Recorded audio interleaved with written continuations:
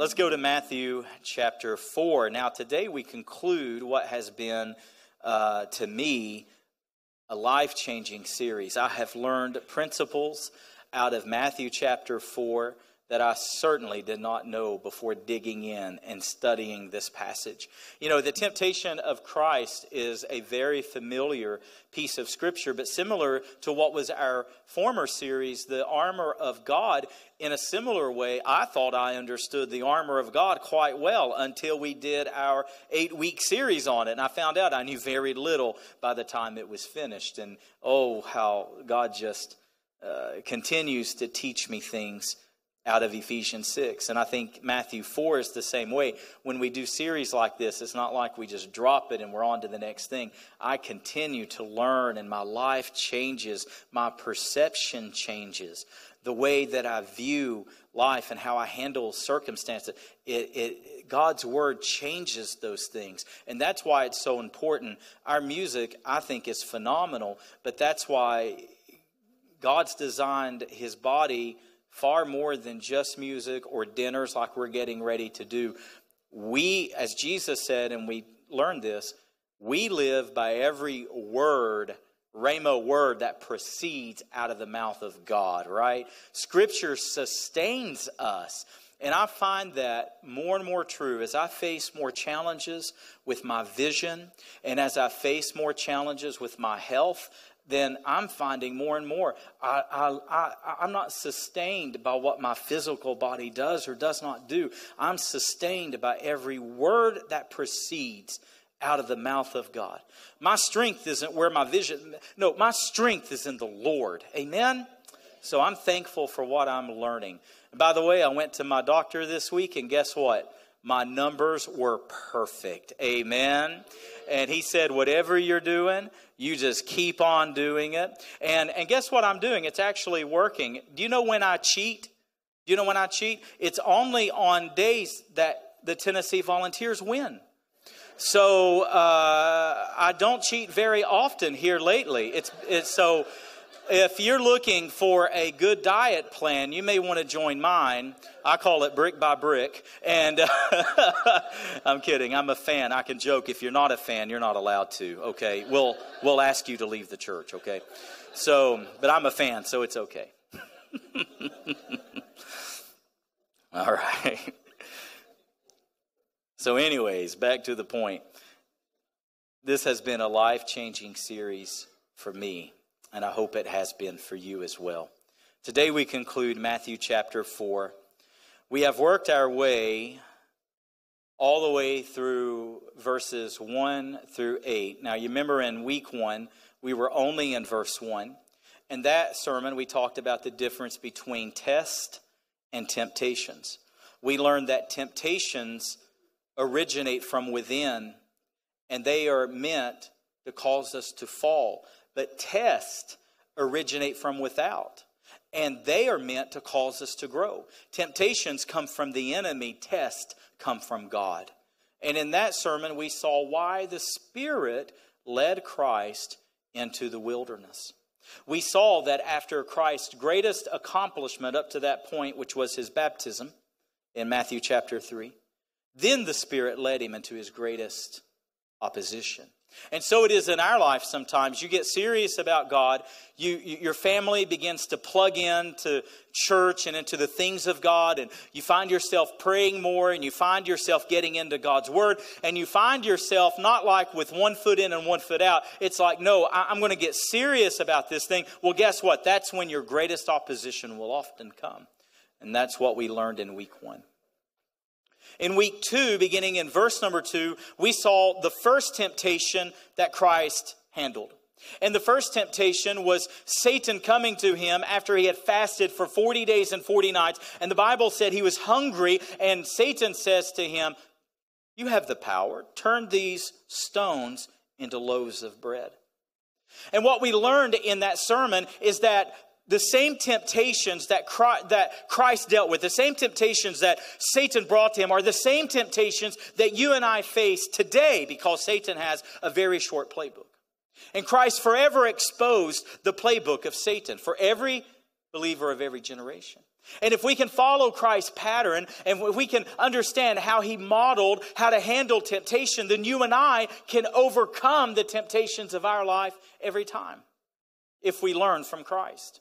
And so, in essence, what Satan was telling Christ is he was saying, if you are the Son of God, in other words, the Father said you are his beloved Son, but are you really who God says you are? That was the title of the sermon in week 2. You are not who God says you are. What a song Kylie sang today. I am who you say I am. I loved it. And Satan will come and say, if you really are God's child, like you think, what was he saying to Christ? If you are who you think you are, then why would the Father lead you into hunger? Why are you experiencing hunger? So turn these stones, turn them into loaves of bread. What was he trying to do? It's the same temptation you and I face today. Satan was saying, Christ, your physical needs are greater than your spiritual needs. And he does the same thing to us today. He says, no. What the material things of life, your comfort, your income, your retirement, your luxuries, the things that you enjoy, your hobbies, your interests, the things that make you happy, those are greater priorities than spiritual priorities. And so things like church and things like small groups, things like studying our Bible, things like memorizing and applying Scripture to our life, those things take a low back seat to the important things like work and income and all of this and that. No. See, it's just the reverse in God's eyes. God says, seek first the kingdom of God, Matthew 6:33, and all these other things shall be added to you. You understand? So it's important for us to understand this first temptation. In essence, he said, put your physical needs above your spiritual, but Christ overcame him with Scripture, and Christ didn't fall for the temptation. In the second temptation, which we studied last week, we saw that what Satan's goal was to get Christ to seek man's approval. What did he say in essence? Now, watch this, because what he was saying was, Christ, if you are who you think you are, remember what he said? If you are the Son of God, then throw yourself off this wall. 450-foot drop off the temple wall. This time Satan quotes Scripture. Cast yourself down and the angels will come and they'll rescue you. And what's he saying? He's saying everyone who's here at this temple, they're going to watch you be rescued, and then people will follow you. You know what the second temptation was about? It was about man's approval. What he's saying is, Jesus, if you are who you say you are, then why is no one following you? If you are who you think you are, then why do you not have better results? Do something spectacular. Do something miraculous. Do something that people will see and then they'll believe. What's he doing? He's trying to get Jesus to act independently of God's will. And you know he does the same to us. He'll tell us man's approval matters. And let me tell you, it never matters in the eyes of God. Never. So, if the first temptation had to do with instant food, and the second temptation had to do with instant fame, do something spectacular, do something miraculous that everyone will see. Well, then what does the third temptation have to do with? This third and final and great temptation has to do with instant fortune. Let's read it together. Matthew chapter 4, beginning in verse number 8. Let's read together. Again, the devil took him to a very high mountain and showed him all the kingdoms of the world and their glory. And he said to him, all these I will give you if you will fall down and worship me. Then Jesus said to him, begone, Satan, for it is written, you shall worship the Lord your God, and him only shall you serve. Then the devil left him, and behold, angels came and were ministering to him. So what's he saying to Jesus? Well, in essence, this is what the temptation is. He's saying, Jesus, you have come to this earth to establish the kingdom of God. Do you remember what Jesus said to the first groups of people that he healed?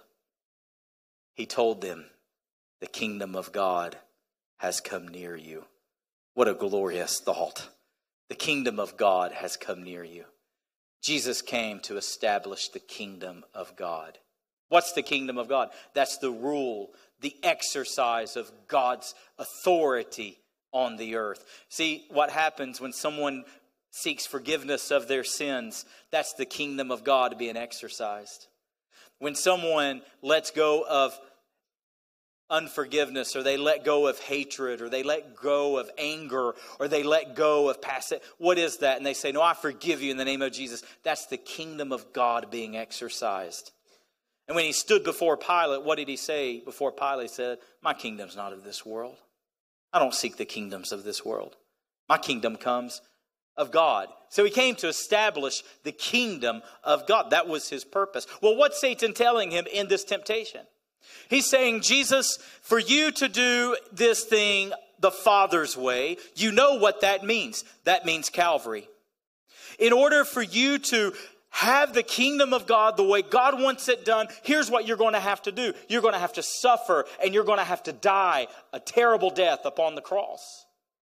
And do you know what this temptation is? It's Satan's way of saying, Jesus, bypass Calvary. Jesus, get out of the suffering. Bypass the crucifixion. In other words, this is the essence of the temptation. Take the easy way out. And so what does he do? He offers the pride of life. And let me tell you, Satan has three main tricks. And you know what they are? The lust of the flesh, the lust of the eyes, and the pride of life. 1 John chapter 2, verses 15 and 16.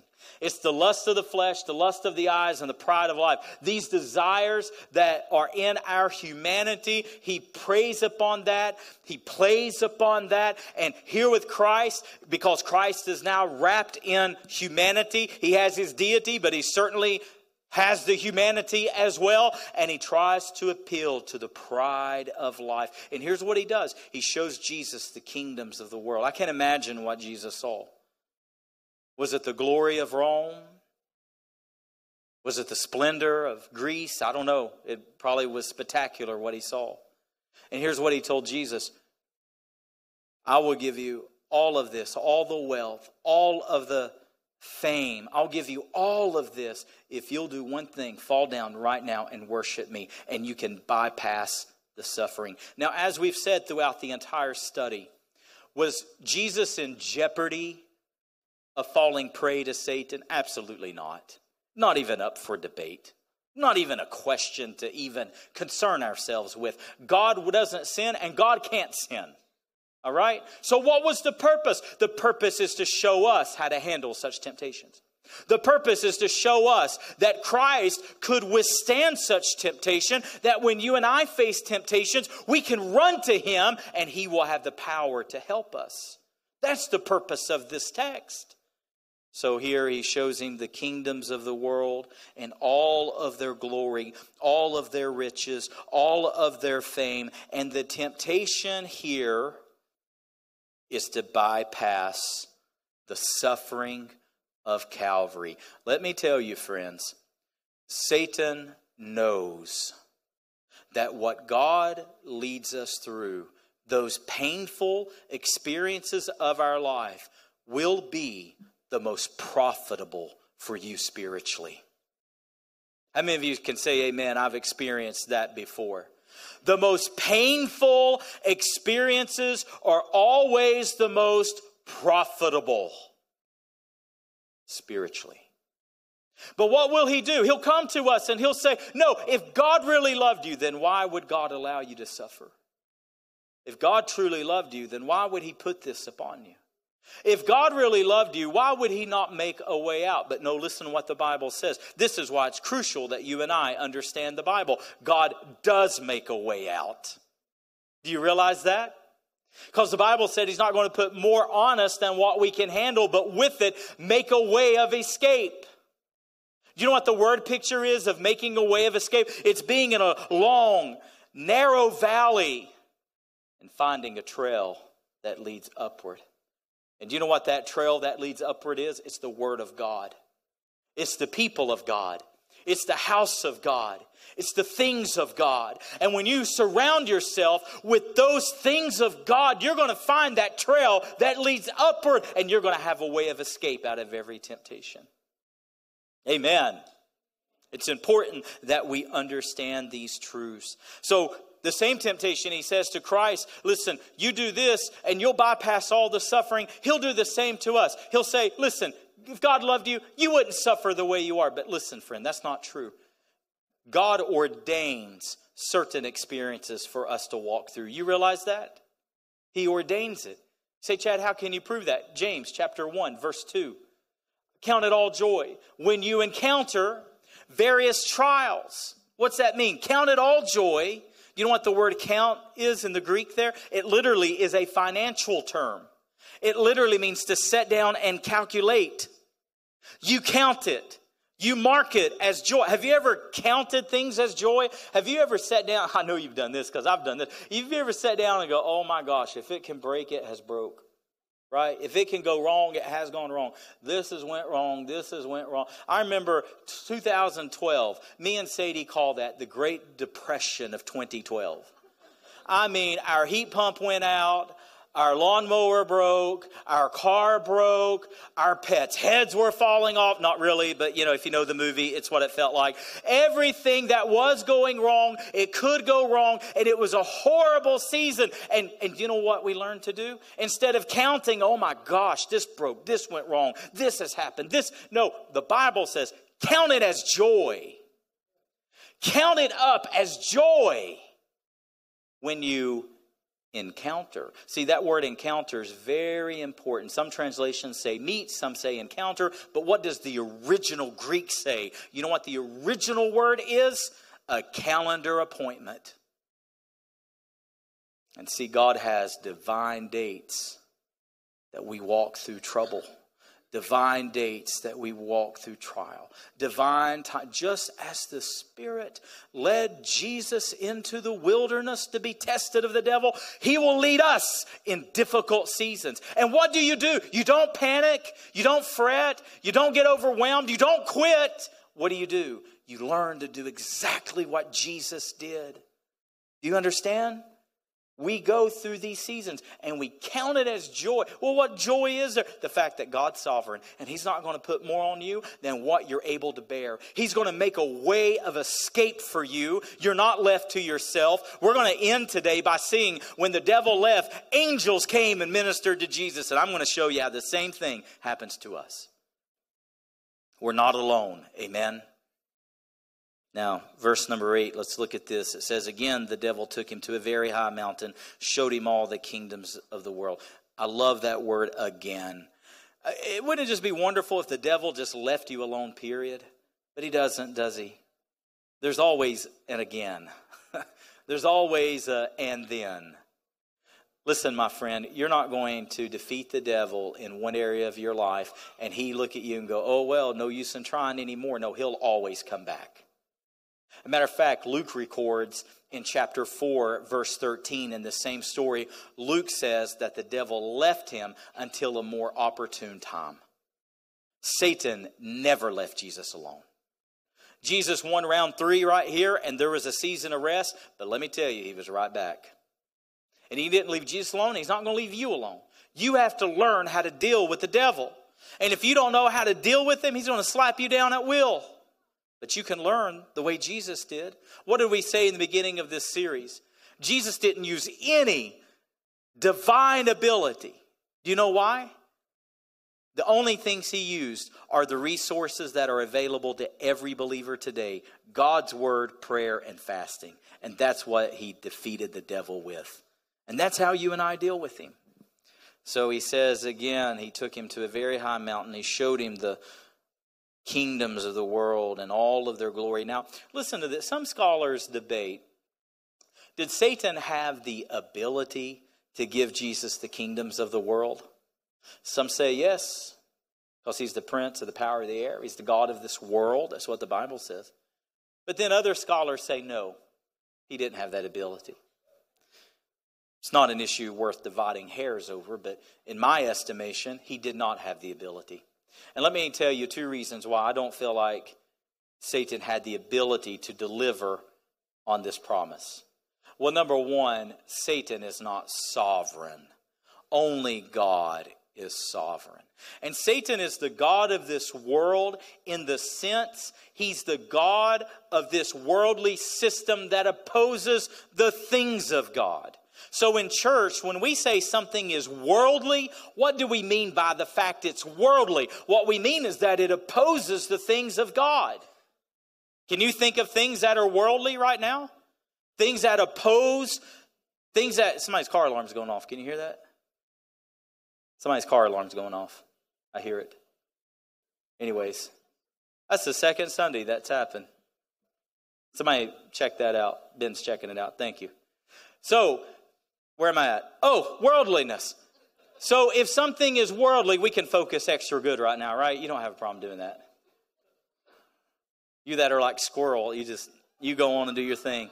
Again, now would be a good time for a bathroom break, all right? But for the rest of us, let's focus in. Worldliness. What is worldliness? It's anything that opposes the things of God. And what opposes you spiritually, to you, that's worldly. To you, what hinders you spiritually, that's worldly. You should avoid those things. Hang on, I have to refocus. Where am I? Where was I going with that? Oh, so did Satan have... That's it. And thank you. It quit. Okay. Now we're back. It reset. So did Satan have the ability to hand Jesus the kingdoms of the world? Some say no, some say yes. Those who say yes interpret the verse that he's the God of this world. But listen, he's the God of this worldly system. So when things influence people away from God, who's behind that? Satan. But does that mean that he's over the kingdoms of the world? No. Because he's not sovereign. The Bible says in Psalm 24:1, the earth is the Lord's, and all they that dwell therein. The earth is the Lord. You don't ever put Satan's ability above God's ability. He's on a very short leash, and that leash is called God's sovereignty. You never give him more power than what he has, right? So in my view, this was a lie. He didn't have the ability to give Christ the kingdoms of the world because God alone is sovereign. Number two, because the Bible does say he's a liar and the father of lies. Anything that comes out of his mouth is a lie. I don't believe this was legitimate. I don't think he had the power. He didn't have the ability. He didn't have the capability to give Jesus the kingdoms of the world. Absolutely not. So, if you're taking notes, you may want to note this. Whereas Satan does not have ownership, he does have influence. Listen to Revelation 12:9.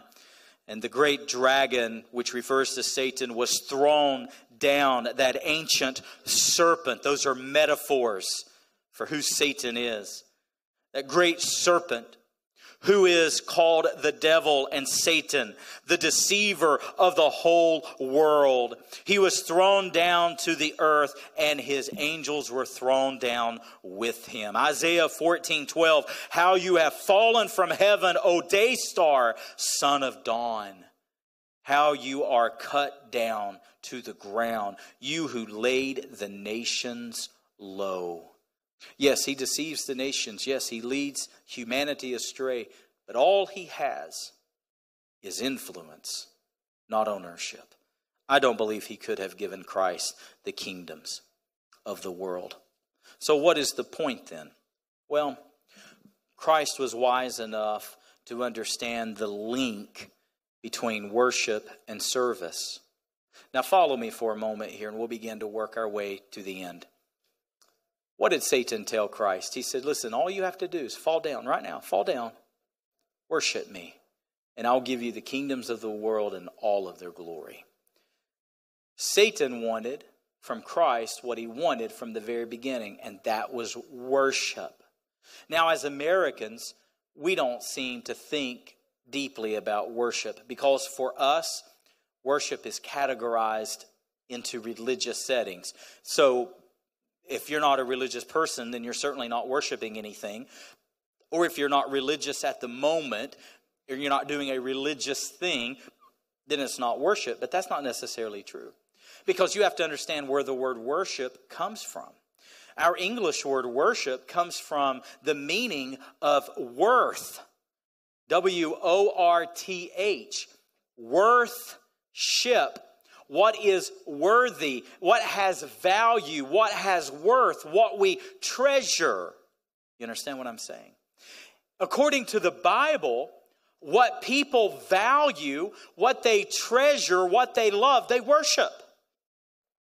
Have you ever saw worship through that perspective? That's a completely different viewpoint.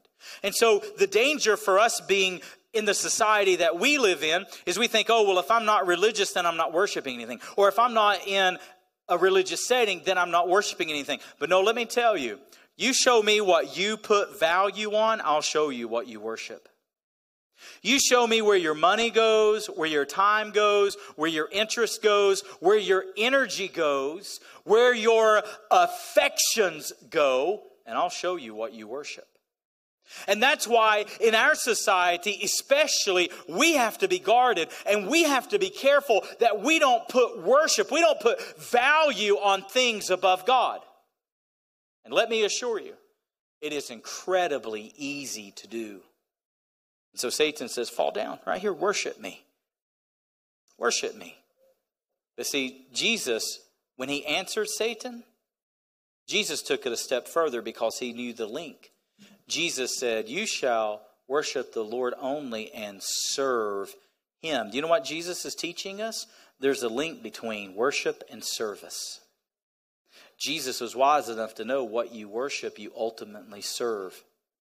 And let me tell you, I don't have to elaborate on this because you know as well as I know it's true. Our society worships money. We worship things. We worship hobbies. We worship our interests. Say, Chad, how do you say that? Because where does our interest go? Where does our attention go? What gets our affections? What gets our income? What gets our energy? You and I must be careful as Christ followers that we go, oh yes, I may enjoy this. Oh yes, I may like this. This may be a hobby of mine. This may be a passion of mine. But I'm not going to put so much value on it, so much worth on it, that I'm going to put it above how much I love the Lord. Does that make sense to everyone? And what Jesus teaches us is what you worship, you ultimately serve. What do you mean serve? It gets your attention. It gets your energy. It gets your affection. So it would be wise for us today to do a short inventory of our life and say, what does have our greatest chunks of attention? What does have our money? What does have our energy? What has our affections? What do we truly love? And you and I, we inventory these things and we say, does our life really line up to what God's word wants for us? Isn't that good for all of us to do? I'm not throwing stones at any of us. We all have the potential to love something too much. We all have the potential to put something above the Lord in our life. And that's why we must have eyes wide open to it. And we must understand this is a real watch out, especially in the society that you and I live. So, as we work our way to the end here, this fascinates me. Now we come to my most favorite part, verse 10. After dealing with the devil through hunger, through confusion and frustration, no doubt Jesus, he was feeling his humanity as strong as ever. I wouldn't doubt that he wasn't exhausted mentally, physically, emotionally, spiritually. Every way you could be exhausted, he was exhausted. And no doubt he felt vulnerable. And that's why when you feel vulnerable, you should go straight to Jesus because he understands. And now he's dealt with the devil through 3 fierce temptations. All 3 rounds, he beat the devil's brains out with Scripture. He didn't debate him. He didn't dialogue with him. He didn't discuss topics. He didn't say, you're right, you're wrong. He quoted Scripture, and that was enough. What a lesson that teaches us, amen? God's word is enough to deal with the devil. Well, now he's had enough. And Jesus says, be gone. Let's understand a couple of principles out of this. First of all, it makes me think of James chapter 4, verse 7. Submit yourselves, therefore, to God. Resist the devil, and he will flee from you. That's a verse every person in this room ought to memorize and put and apply to our life. Resist the devil, and he'll flee from you. That's what Jesus taught us. You don't talk to the devil. You don't debate. You don't ask yourself, well, maybe this is God. Maybe it's not. Maybe this is good. Maybe it's not. Maybe I should. Maybe I should. No, you don't do that. You get settled in God's word. You follow the Spirit of God, and you resist the devil. You resist him. Through all this issue with blindness that I've been facing, that's been the constant balance for me. I know that God's allowing me to face what I face, but I know this is ultimately from the devil. Even though God is allowing it for whatever time period he's allowing, this is ultimately an attack from the enemy to try to destroy my ministry. So what do? I submit myself to God. Okay, God, I'll walk this valley as long as you say walk it. But while I'm walking, I resist the devil. I resist his work. I resist his hindrances. I resist his discouragement. I resist his oppression. I resist all of that in Jesus' name. But I submit myself to the Lord. Just as the Spirit led Christ into the wilderness, we submit ourselves to the Lord, but we resist the devil. And finally, he said, be gone. You know, there comes a time in your life where you just have to get mad at the enemy. And you have to say, go, flee from me in Jesus' name. Go now. It's all right to do that. Amen. You have the power and you have the authority through the name of Jesus to say, go from my family, go from my job, go from my life, go from my health, go, be gone in Jesus' name, and put him to flight. You don't sit there and let Satan mess with your family and let him bring up. No, you put him to flight immediately. You do what Jesus taught us to do. Amen. So many Christians sit around, they just let Satan do whatever he wants. No, you don't do that. You resist him and you say, go. One of my favorite pastors, I was listening to his thoughts on this text. Pastor Erwin Lutzer. Oh, I love that man. And he brought up an illustration that I want to share with you because it touched my heart so much and it was so fitting. Not only did Jesus resist the devil, see, he resisted him on his own, but listen, you and I aren't Jesus. We don't go at Satan alone. We need each other, right? And Pastor Lutzer shared he was watching the Animal Planet on television, and there was a great herd of buffalo. You know how big buffalo are. You know how massive of a beast they are. And one of the buffalo got separated from the herd. He was a few hundred feet away. And there were 2 or 3 lions lying in wait. What's the Bible say Satan does? He prowls around as a roaring lion seeking whom he may devour. And the lions attacked this buffalo. One lion took his back leg. Another lion took his front leg. One lion that wasn't very smart tried to take its head. But you know what that buffalo did? He threw him about 6 to 8 feet up in the air. The commentator said that the lion died the next day. But they got that buffalo to the ground, and you can imagine they devoured it. But do you know what Dr. Lutzer said that shocked him most? He said there were 60, 70, 80 buffalo standing, watching. Now, to his credit, you and I have never been a buffalo. We don't know how they think.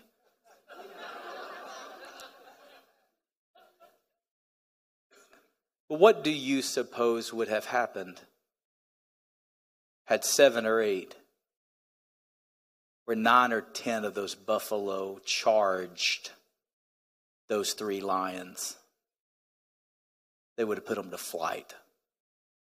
2 or 3 lions is no match for a herd of buffalo. And do you know what happens with Christians? Satan comes into your family. he comes into your household. He takes your legs out. And do you know what all the other Christians do? We stand there eating grass and watch it happen. That ought not be. What would happen if Satan attacks you and I get with you and 5 others get with you? What happens when Satan attacks me and 8 or 9 of you gather around me and you say, I'm going to pray for you. We're going to put Satan to flight. Let me tell you, he is no match for the people of God. Do you understand? No match. No match. But what does he do? He isolates you. He gets you away from the things of God. He gets you away from the people of God. He gets you away from where the protection is and the help is and the strength is. And then he devours. But if we would come to one another's aid, that wouldn't happen.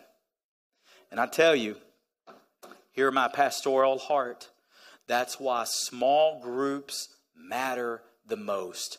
I'm telling you, if you look around this room today and you don't know maybe 2, 3, 4 people, you don't look around this room and you don't know how to pray for the people that's in this room and people aren't praying for you, I promise you, you're doing it all wrong. You and I should be able to look at one another and know what's happening in our lives. That's being a family. That's being a church flock. That's being together in this thing. And listen, we're not called to just do church together. We're called to do life together.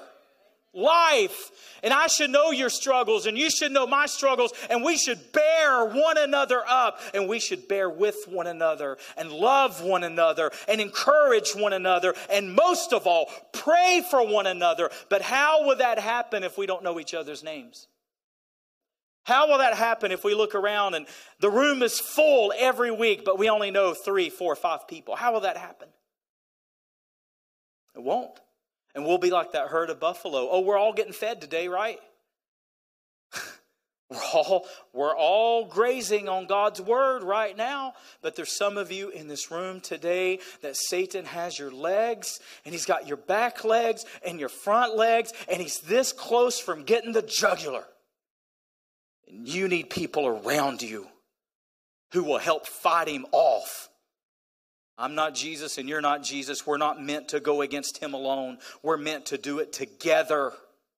And we need to join together and fight him off and pray him out and rebuke him and resist him and say, you're going to go in Jesus' name, no more.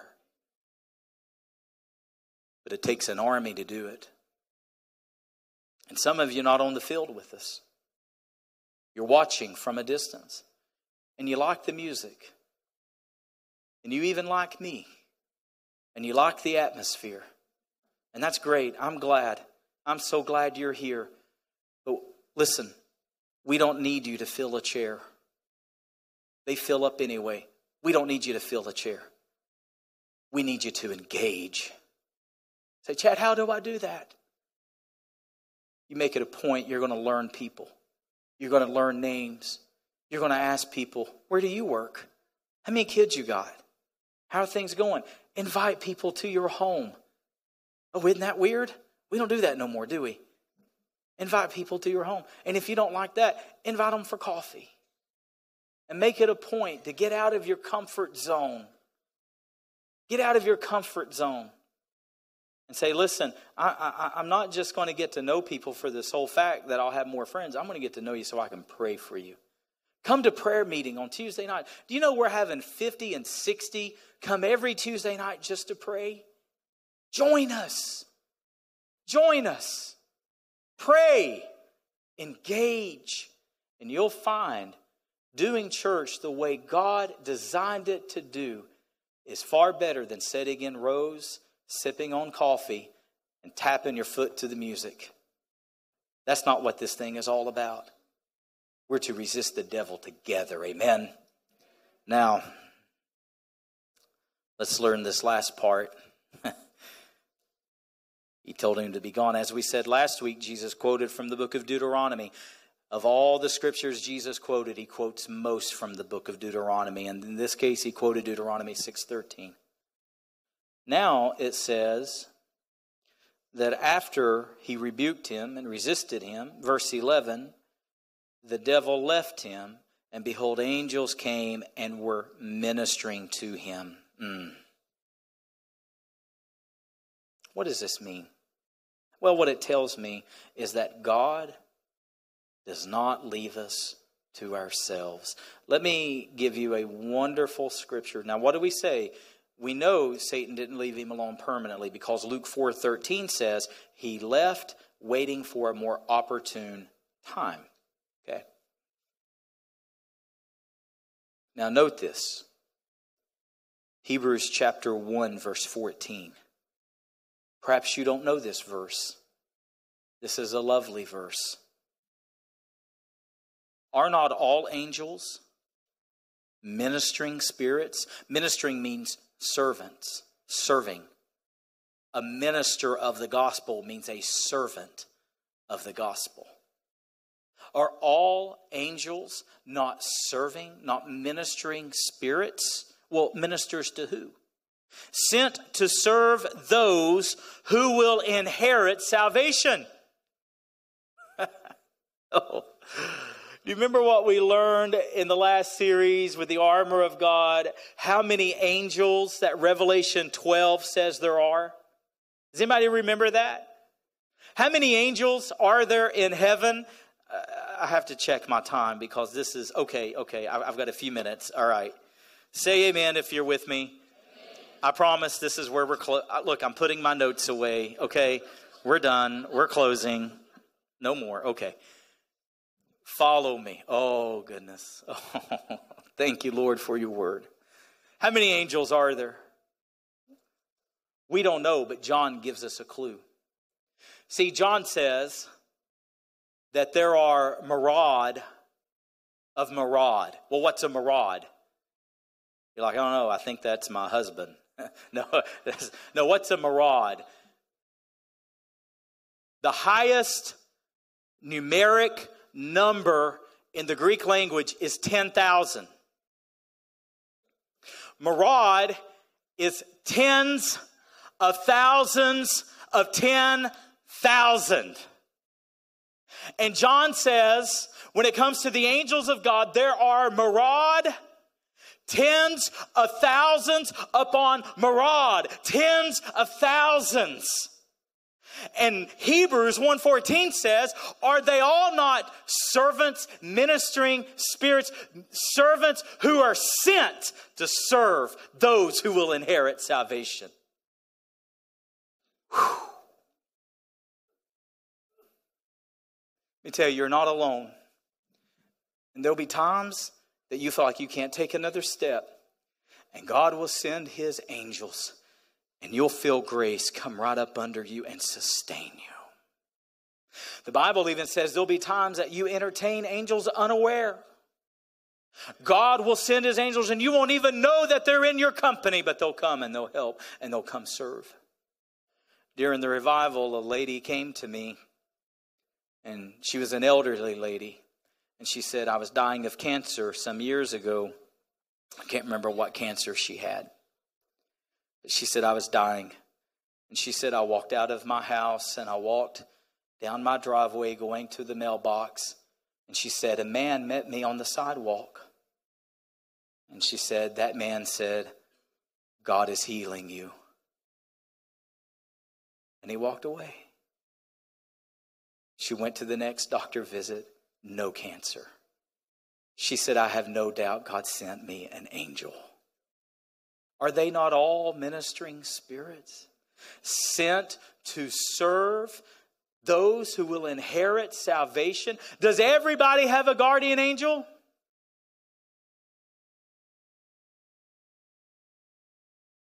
It's not what the Bible teaches. But those who are born again, he gives his angels charge concerning us. Amen? You believe that today? I believe it with all of my heart. With all of my heart. You know, I have to confess to you, God convicted me some months back when we were going through our Acts series, and we're getting ready to go back into Acts later this month to finish the book. But God convicted me because we encountered angels so often throughout the book. You remember? An angel would appear to someone. And I would crack a joke throughout those times. And I would say, and I said it multiple times.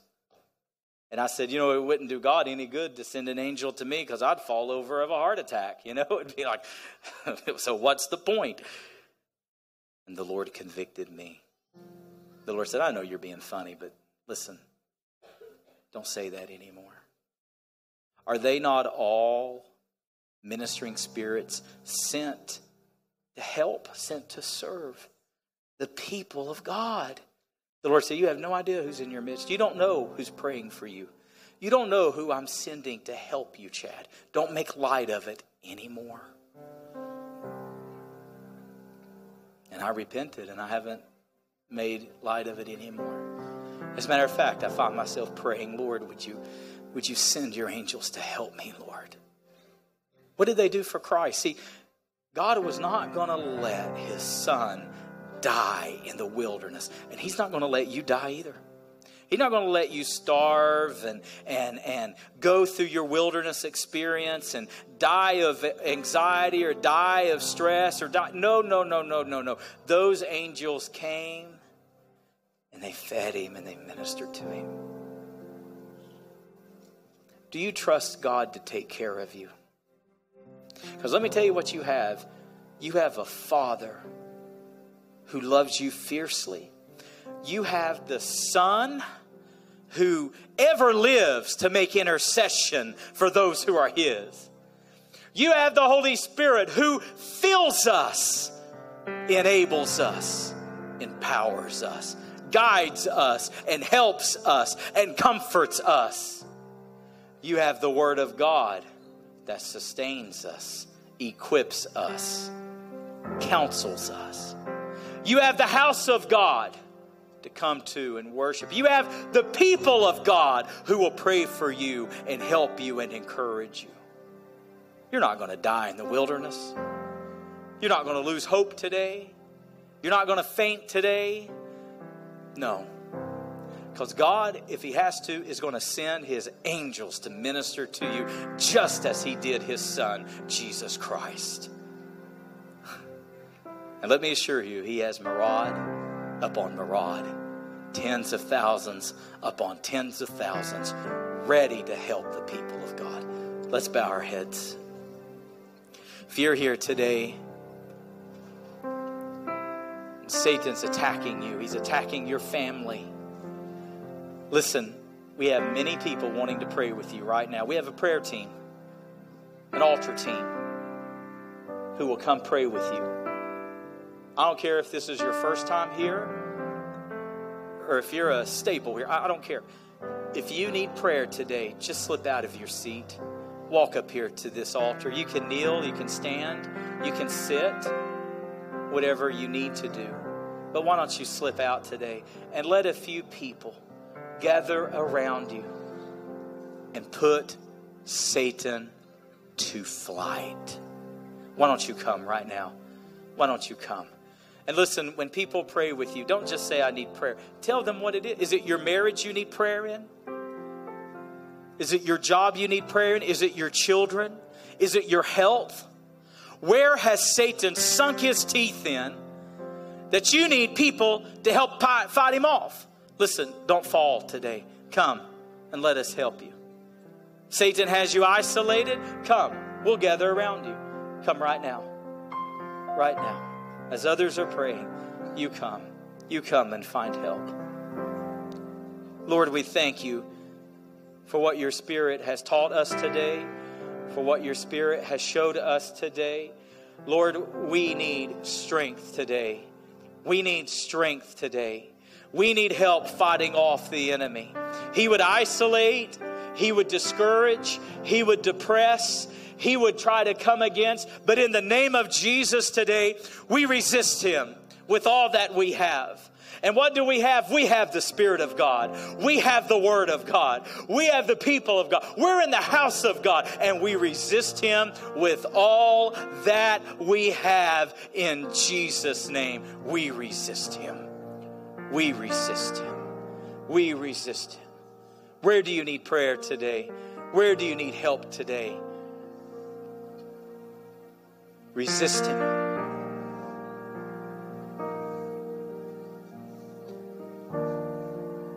So Jesus, following your lead, following your pattern, we say by faith today to the enemy, be gone from us. Be gone from our home. Be gone from our health. Be gone from the ways that you tempt us and the ways you isolate us. Be gone. In Jesus' name. In Jesus' name. In Jesus' name. In Jesus' name. We call upon you, Lord. We call upon you for unique strength, Lord. Strength that we've never felt. Unique strength. Unique grace. Strength for this situation. Grace for this encounter, this trial, this appointment, this calendar appointment, this calendar trial. Strength. We need that, Lord. We need that.